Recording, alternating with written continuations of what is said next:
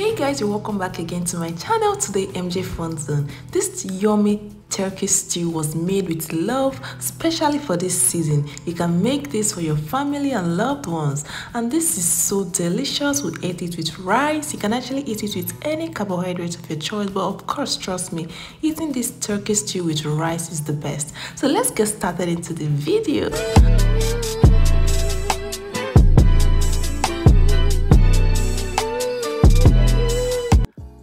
Cleaning the turkey to be so clean, I seasoned it with curry powder, thyme, salt, seasoning powder, ginger and garlic powder, and I added water to cook till it's soft. I usually love my turkey to be so tender and easy to eat, of course. So you can see this turkey from the color. You can see I added curry powder, generous quantity or amount of curry powder, and you can add these ingredients according to the quantity of turkey you are using or chicken. Then I parboiled my rice. I'm using Basmati rice for this recipe. You can use jasmine rice or any type of rice you have. So after cooking this turkey, it's stuffed, and as you can see, it's tender. It's time to fry with my vegetable oil. So I added this vegetable oil to the pan and added onion bulb. Of course, you know this adds a lot of flavor to this turkey, and it makes it so yummy, and the aroma, oh my god. So as soon as the oil is hot, of course, I added the turkey into the pan. This turkey is well cooked, as you can see, and it's soft. So I really needed to fry it till it's golden brown. I really don't want to, fry it for so long or make it so dry. I just wanted it to fry till it's golden brown, and yeah, that will do. You can actually fry it any way you want, or you can use the oven, you can grill or roast, whatever way you choose. But frying it actually adds different taste and flavor. Trust me, this frying method, I really love it, which is not compulsory, but then that is just my opinion. You can actually use the oven method. I've done that before with the oven. I grilled it, and also I can tell you this frying method tastes really different for this turkey stew. So after that, I sieved off the oil, then I added onion to the pan. I used 1 onion bulb for this. I chopped the onion and added to the hot oil. As you can see, I just wanted this stew to really be so delicious. So I stirred and added the tin tomato, this Rica tin tomato. I just added 2 tablespoons of Rica tin tomatoes. So it's just like this tomato paste is not the fresh one. Of course, you needed to add the fresh one, and this is the fresh tomato blend and pepper. What I mean by that is the fresh tomato and the fresh pepper all blended together, and I added it at this point, as you can see.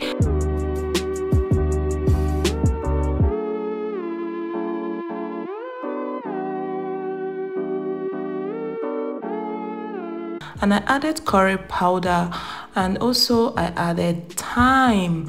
You guys know adding curry powder and thyme makes this taste really different, and the aroma alone is so, gosh, it's so nice. And yeah, I added this garlic and ginger powder, which is not compulsory, but this garlic and ginger powder added just a little bit, and of course it tastes really well in this turkey stew. And I mixed thoroughly and I fried for a couple of minutes.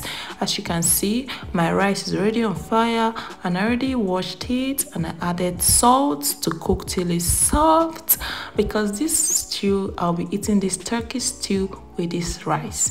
And I told you guys this is peppered turkey stew. I already blended the pepper, the red bell pepper, together with the fresh tomato, which is currently frying.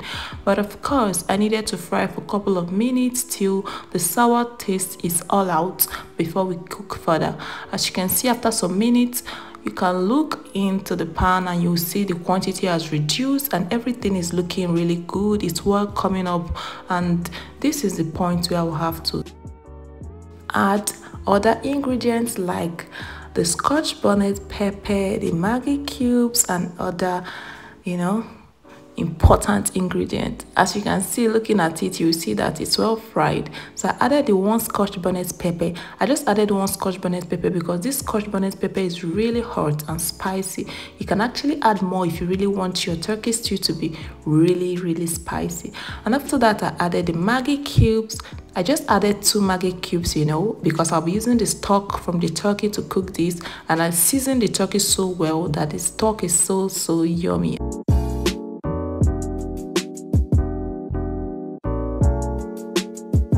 After that, I added salt.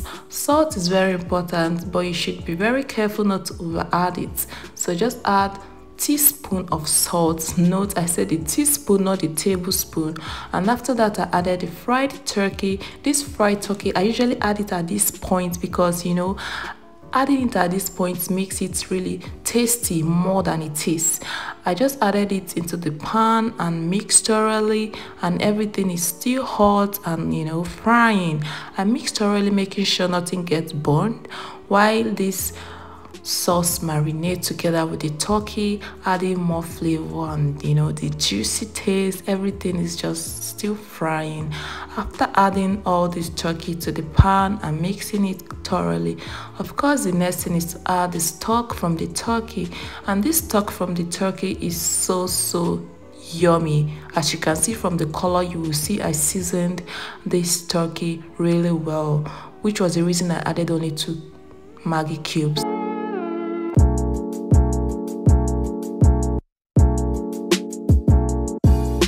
I mixing thoroughly, making sure everything is in order. What I mean by that is making sure everything mixes well and, you know, not some part of it being different. So I mixed thoroughly. After mixing everything, I allowed it to, you know, cook further for a couple of minutes because I really needed everything to, you know, marry each other, kiss together, and, you know, all the remaining flavors and ingredients that is hiding from one corner to another. I really needed everything to pop out and mingle with each other, mix well, so everything combined together, and you know what I mean. So I just allowed it to be on the heat for a few minutes. After that, of course, looking at it, you should see this turkey stew is well fried and well cooked, and everything is so spicy. It has no sour taste. Everything is well fried. I'm eating this with rice. Like I said, my rice is ready. This basmati rice is just the best for me. I love basmati rice, you know, because it's just easier to cook. Apart from that, it doesn't get too soft. No matter the quantity of what I put, you know, even if you make some mistake and you put like more water, it's not really going to be soggy. It's just still going to be good. I just usually use this plate to, you know, to put the rice. You guys should know this video or plate I'm designing is just for my Instagram. You can follow us on Instagram at MJ Fun Zone. I post some recipes and some methods there as well. After posting this on Instagram, I actually ate times 5 of this plate. So do not think this is actually what I ate. I ate more than this. It was so delicious and I enjoyed it. So you guys should try this recipe out this season and thank me later. I love you guys. Bye. Subscribe.